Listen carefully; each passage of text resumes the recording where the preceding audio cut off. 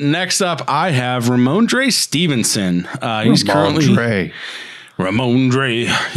going in the middle of the ninth. I think everybody can do a lot worse than Rhamondre in the late single-digit rounds. I think he's probably going to see his ADP climb. If you got the Sackos sheet, you know that he averaged more than 4.5 yards per carry as a rookie on 133 carries last season. And that New England ran the ball more than 28 times per game last year, which was the 9th most in the league.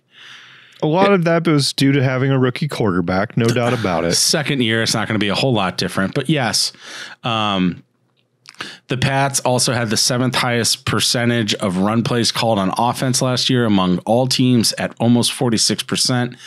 All of this is just to say that it's a very run-happy offense. They love to run the ball. They use Stevenson basically interchangeably with Harris at times. Harris did outshine Stevenson in short yardage situations. Obviously, that touchdown number. Sure did. But Stevenson did show his big play ability.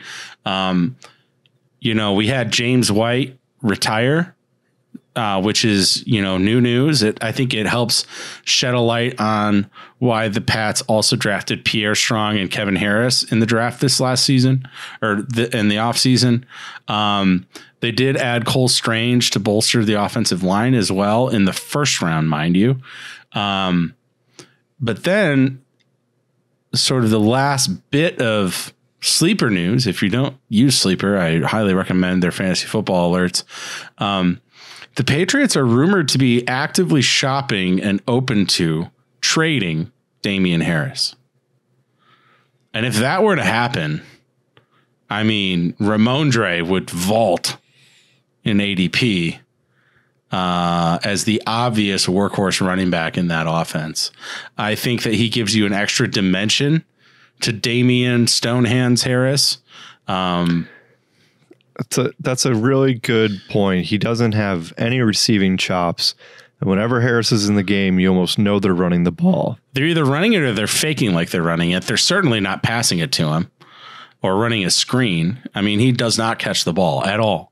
So Rhamondre, to me, is the obvious guy for them as the answer at running back long term, just because of that extra dimension that he adds. Again, the Pats are open to trading or actively shopping Damian Harris right now. Maybe if there's a preseason injury, I mean, you hate to see it, but maybe that would push a team to try and pull the trigger on a trade. Yeah, they're like, oh, please take Sony Michel 2.0. Exactly the Sony Michel trade last season. Yep. So I would love to see that for Rhamondre, even if it doesn't happen. There's always the what was it? The trade a couple years ago that set Nick Chubb free because he was behind somebody on the Browns. I forget. I'll have to go back in the Wayback Machine. I know who you're talking about.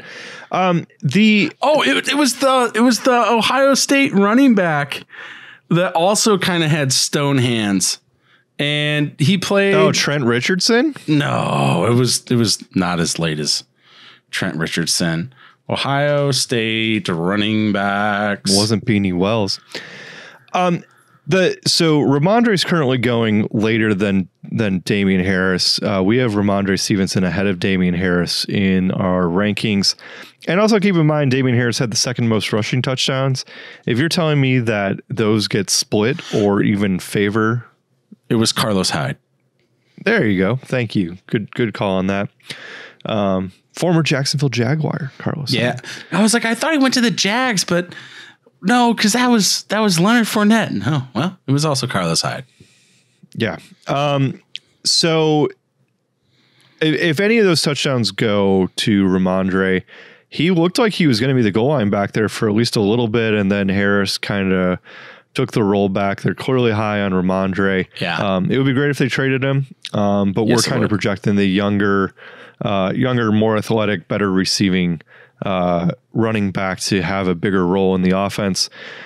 And there's just a lot of guys there right? I mean, it's really hard to trust a Bill Belichick running back. And for that reason, that's why we have them both ranked down in the 30s. Yeah. Yep. And I'm not obviously going to land all 5 of my running back dudes that I'm out here preaching to go get. All I'm saying is these are lottery ticket dudes that I think are high upside and high probability, because that's really what it is, right? All of these guys have kind of, sort of the same range of outcomes, but some guys I think are more likely than others to finish closer to their ceiling than their floors. And I think Rhamondre is one of them. And if he does, and, if something were to happen with Damien Harris, then obviously he's going to well exceed his middle of the 9th ADP.